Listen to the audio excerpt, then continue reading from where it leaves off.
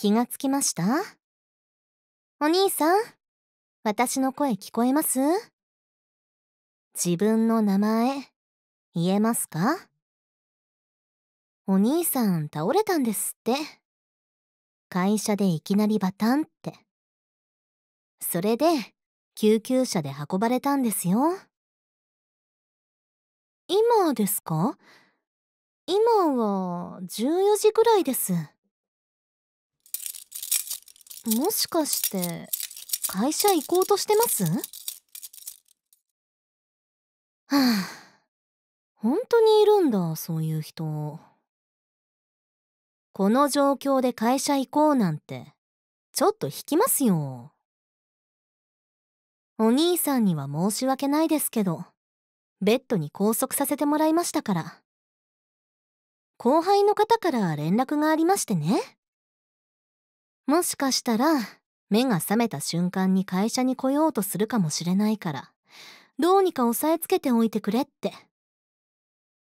私、力には自信ないので、こうやって道具に頼らせてもらいました。いい後輩さんですね。お兄さんのためにそんなこと言ってくれるなんて。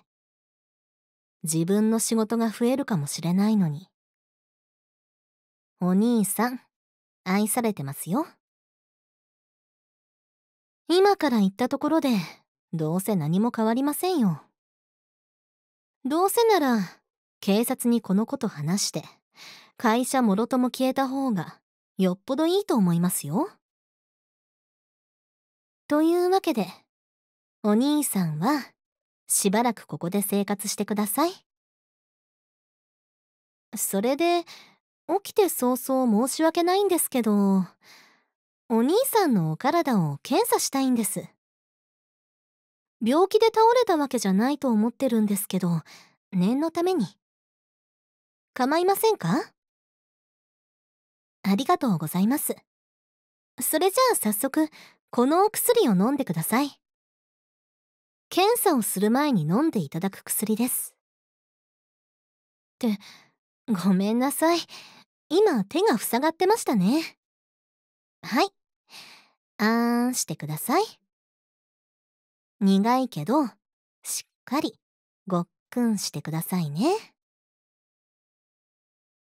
それじゃあ、少しだけ時間を空けましょう。飲んですぐには検査できないんです。薬が体に馴染むまで時間がかかるんですよ。それまで私とお話ししませんか？目が覚めていきなりこんなだと不安ですからね。私が緊張を和らげてあげますよ。お兄さんっていつもどれくらいお仕事してるんですか？へえ、そんなに。すごいブラックなんですね。最近いきなり。ふーん。なんででしょうね。よしよし。もう大丈夫ですよ。もう会社には行かなくていいんです。この件で、今の会社からたくさん慰謝料をもらっちゃいましょう。それで、しばらくは好きなことすればいいんです。何が好きですか？お兄さんは。お兄さんの好きなこと教えてください。へえ、野球観戦ですか。私も好きです。特に高校野球が好きですね。若い子たちが頑張ってる姿は励みになります。じゃあ退院したら一緒に見に行きませんか？決まりですね。じゃあそれまでに体調を戻しましょう。でも、かわいそうですね。ちょっと前までは定時で帰れてたのに、いきなり仕事が増えて、毎日終電で帰って、始発で会社に行って、倒れるまで仕事する羽目になって。おまけに、いつの間にか奥さんを若い男に取られちゃって。本当にお兄さんかわいそう。どうしました？急に心臓が速くなりましたけど。お前の仕業？何言ってるんですか？私はお兄さんのこと助けてあげたんですよ。大変な仕事から解放してあげて、嘘つきな奥さんとも離婚させてあげて。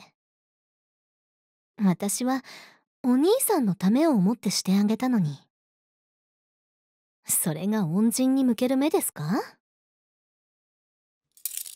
こーら、暴れない。それに、今さら逃げようとしても、もう遅いですよ。お兄さんは手錠でつながってますし、こうして私の胸に埋もれてるんですから。実は、ここは病院じゃありませんからね。さあ、どこでしょうね。一つ言っておくと、今ここには私とお兄さんの二人きりってことぐらいですかね。叫んでも無駄ですよ。ここは防音設備がしっかりしてますから。どれだけ助けを求めても、お兄さんの声は外に聞こえません。さっきしばらくって言いましたけど、お兄さんにはもうずっとここで生活してもらいますから。もちろん私はずっとそばにいてあげますよ。大好きなお兄さんのことを一人きりになんてしませんよ。朝起きてから寝るまでずっとお兄さんのお世話をしてあげます。そろそろお薬が効いてきましたかね。私のこと好きですか？好きじゃないんですか？私はお兄さんのこと好きですよ。お兄さんに隠れて若い男と体を重ねるような尻軽女と違って、私はお兄さんのことだけを好きでいますよ。さっきからバレないようにしてますけど、体は正直なんですね。いいと思いますよ。正直になっても。